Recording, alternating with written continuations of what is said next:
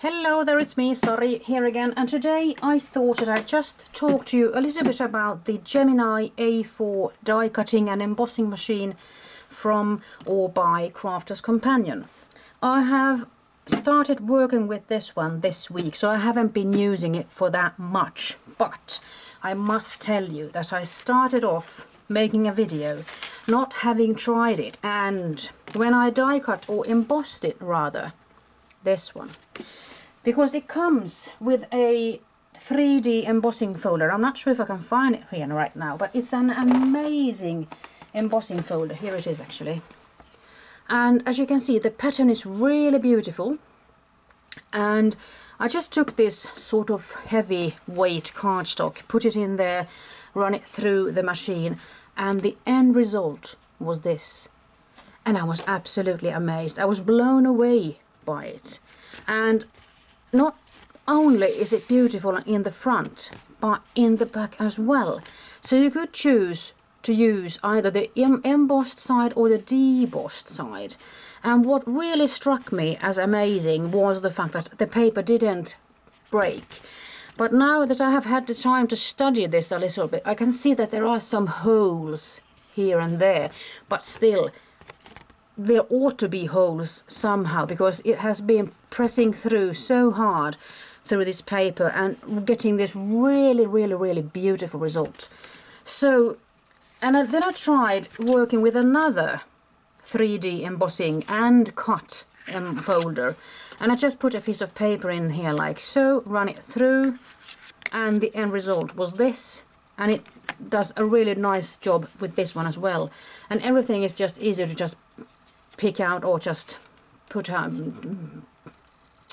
I'm lost for words now, aren't I? But still, you can see there's a really nice result there. You can get a really nice texture with this embossing and die cutting machine. So I have started playing with some. I ought to have another one, but I don't think I can find it. This is a die that I have used from Spellbinders to cut this one. And I must say that I have struggled quite a lot using just a regular Big Shot machine. I love my Big Shot machine, don't get me wrong.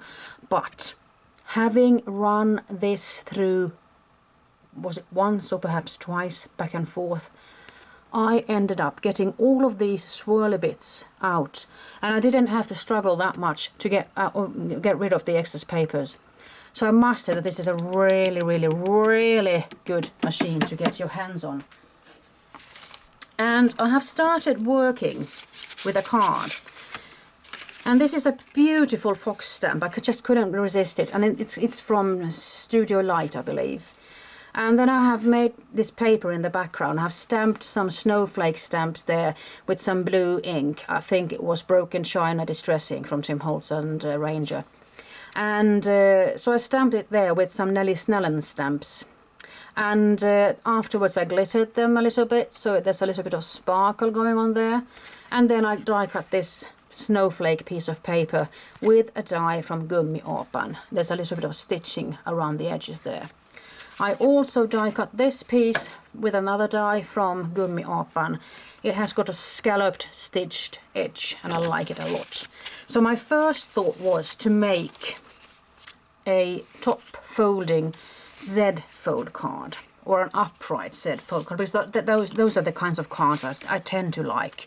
They are sort of fancy but not too hard to make, if you know what I mean. So my thought was to go there, with something similar to this.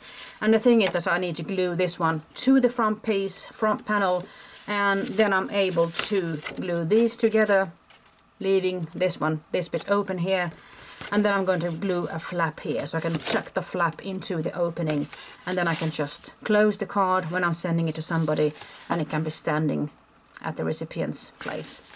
I also wanted to show you this result. Let's see if I can put something black underneath. I die cut this with a die from Marianne Design.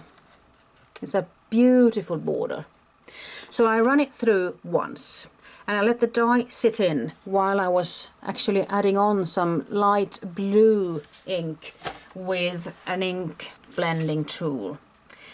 So I have something blue to pick up and keep it cohesive with the theme of this fox. So now all I'm left with is actually deciding on what kind of a quota or statement I want to put on this. Perhaps I should die cut a Christmas saying or something similar, or perhaps stamp something there. But before I leave you, I just wanted to show you that I started off making this one. I wanted to make something white, and I was thinking that perhaps I could have the white. Let's say this is white altogether still. And I tried making it fit to this card, but somehow it feels like it's getting too busy. And especially now that I have added on some blue there, it's getting a bit busy, I think. What do you think? I'm not sure. You know, I'm just sort of bewildered. I don't know what to do with this. But if I turn it around like this, it gets a little bit calmer. And yet I'm getting some texture here. So it's creating some interest for the eye, isn't it?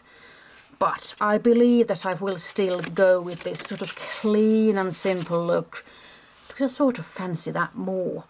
But don't you love that border die there? It's just beautiful. So that's where I'm at right now when it comes to crafting. Somehow when I have this much to do, I mean, I'm working full time and I have my business, the Sari stamping studio and everything. I have to struggle when I start crafting. I must admit that. So it isn't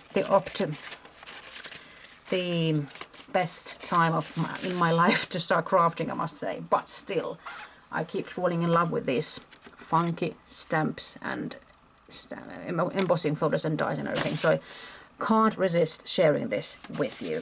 So take it as for what it is, and I hope you have a crafty time in front of you. Bye bye.